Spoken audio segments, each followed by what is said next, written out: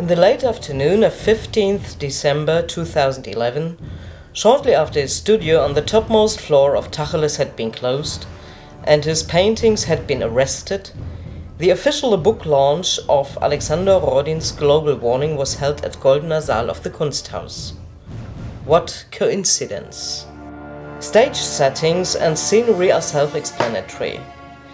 The artist himself put behind bars, thumbing through the pages of his book, trying to draw. This silent protest against the arrest of his works gets under the skin.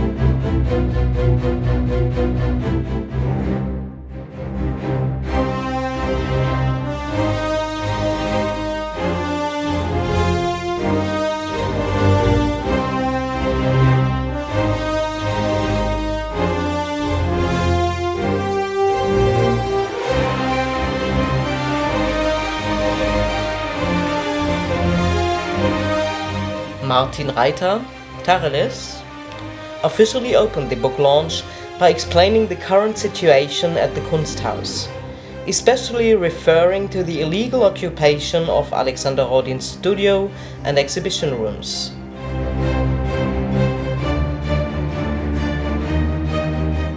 Professor Jürgen Döllner, Hasso-Plattner Institute, and editor of the book, which is published by Hatje Krantz Verlag, describes the fascination of Rodin's works, of his overwhelming painterly visuals in between East and West.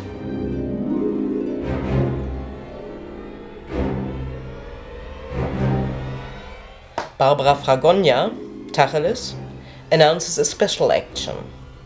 Support Alexander Rodin to support art.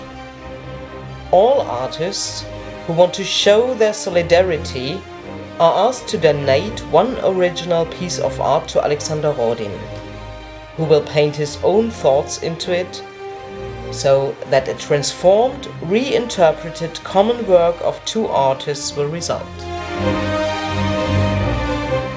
Voice your indignation to stop these senseless acts of destructing the creative center of Berlin.